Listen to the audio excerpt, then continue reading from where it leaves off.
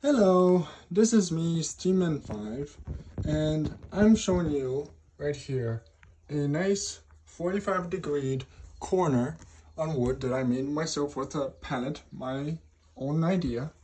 And same thing here with the trim around the window.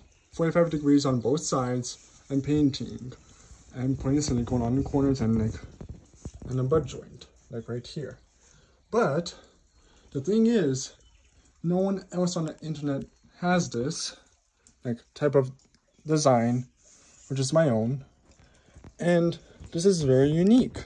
Like right here, I have put a 45 degrees and sanded the corners for a doorway to make it look nice. Put foam in the back to seal up all the gaps in there, so there'll be no spiders and nothing else going in there, like mold.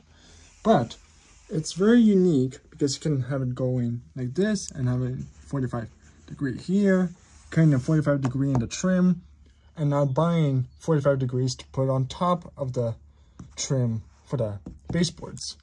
And thing is, this is a single wall house for Volcano Hawaii, but here I had it all painted for my room. You can see some things on YouTube, on TikTok, or this is going to be on YouTube, I guess. And this is leaded paint behind this white paint. It's all beige color paint. And right here, it's all 45 degree. This is the casing for the electrical. And this is a nice thick piece of trim to make it a 45 degree here. And to have it like that on purpose so the trim would fit the crown molding or something you call it. And this is another unique design, right here, having this 45 degree here, 45 degree here, and have it all nice and rounded so it won't have a bumping into it like by accident at night or something. Same thing here, I have degrees on the corner, having trim, but on a nice sliding window, which is thin paned glass, and it's very unique. No one else on the internet thought of this. Here, I thought of even having a thicker trim right here to hide the back, to hide the back so that it'll look way cleaner, but also putting silicone in each groove to prevent cracks in the paint when there's an earthquake on the Big Island of Hawaii. But it's very unique because no one else thought of it, but I'm not trying to say that no one else thought of it and they're bad. I'm just saying you can have this type of unique idea from me, and you can really have some good inspiration. This is a very thick trim on top of here for the closet, and unique 45 degree here for the closet, which is very nice, and it just makes it way cleaner, and it feels like it'll increase the value of a house maybe. I don't know for sure, but this is just very beautiful ways of doing it. Like in here, this is creative. I put in this piece of wood to conceal or hide a big gap that the previous or whoever built the house first that didn't fully have the trim, the doorway 2x4s all the way to the wall. I had to do this so this would be way cleaner, and there will be less gaps and not as much of an annoyance to have it. And this is very unique. Right here, I've done the same thing, but this is painted, silicone on the corner, but it's making it very clean and to make it more unique. And the thing is, that's the old paint, which is leaded, and I'm really trying to renovate this house as much as possible. And this is very unique because, on Big Island of Hawaii, there are plantation homes that are single wall, tongue and groove. Some might be redwood. But if you ever have a single wall house and you have a lot of earthquakes, have an idea of putting silicone in each groove. It might be a little pricey, but it'll make it way cleaner and better than before. Like, you won't have any cracks in the walls, like when there's an earthquake. And this is all single wall. So like, if you have a single wall, it's nice, but it's better than drywall, because drywall up in volcano is not a good idea. Because drywall up in volcano gets moldy, and over time in Hawaii, drywall sags and like becomes bad. But if it's all wood, you have it way cleaner, if you think about it. Because like, you can sand it if you want, put like some kind of design, maybe a false tongue and groove look, but it'll be cleaner than drywall. Sure, it's expensive, but at least you have it looking better. And you can like say like, look at this beautiful wall, but at least you won't have any drywall falling apart. Like, this is the old paneling. The old paneling, there's wood paneling, like maybe from the 1970s or 80s.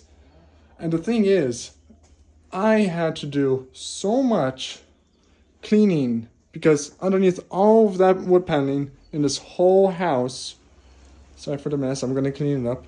I'm just having a lot of renovation, moving stuff around. And I'm just saying, if you live up in volcano and you have a bunch of wood paneling, just note this, that there's a lot of mold underneath. Like, you have black mold, green mold, white mold, and even orange mold, which is surprising to me. Like, orange mold, I mean, is on top of bare wood up in volcano. Like, if it's behind the paneling, it's like there. But that depends if it's on the exterior walls, which holds up the house. But white mold, green mold, and black mold is on top of the walls. And you have to spray mold armor, like, to kill all the mold, like, which is chlorine in there. And also you have to wear a mask so like you don't inhale as much, but it's just so overwhelming, you don't want to. It's like, for one day I sprayed like the whole room, and where I'm showing like was all paint of lead paint. Lead paint, I mean, like, even up in the ceiling, I had to spray all black mold off. Even like you see some mold stains, which is very weird, but you just have to clean off with maybe the rough side of a sponge.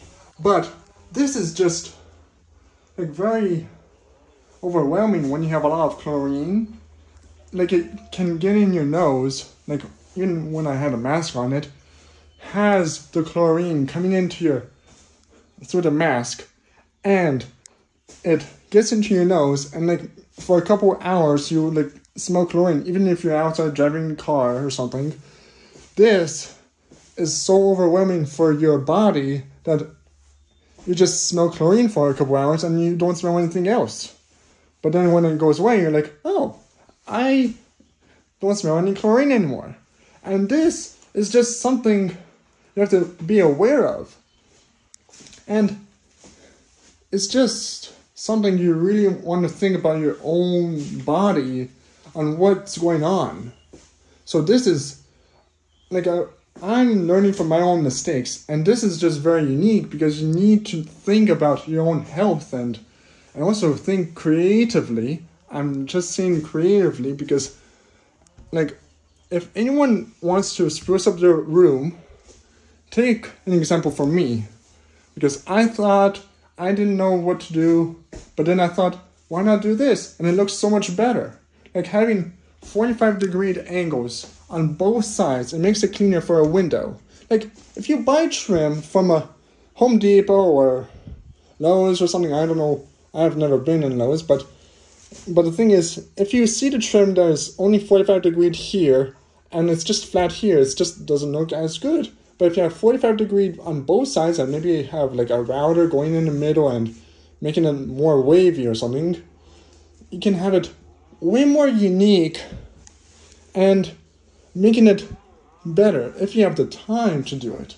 But if you have your own wood, real wood, not MDF or just particle board, it falls apart very easily when it comes into contact up in volcano.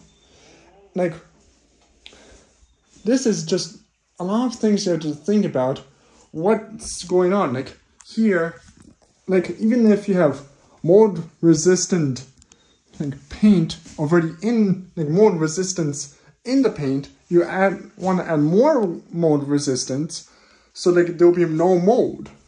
Like so, like today I'm gonna be painting this ceiling. Even though it looks clean, there was a bunch of mold and I had to spray it. And I'm gonna be painting it with semi-gloss, like because right next to this room is a bathroom. And if you have anything going into the room next to the bathroom, like any steam or something, even if it's closed, like there's still steam can be coming out. You want to at least like have like maybe something semi-glossed or something mold resistant so there will be no mold in the future. You're making your own house safer for yourself if you have mold resistant paint for the future, like up in volcano, like where it's a lot of water like every day. Like it's been raining like out there like for the past like month and a half or 2 months, and almost practically every day it's a mist. But in Hilo it's harder but not as often, but up here it's more almost every day, and you can get so much mold in here. So take my advice and think creatively on what you want to have in your room, like spruce it up, making it cleaner, mold resistant and stuff like that.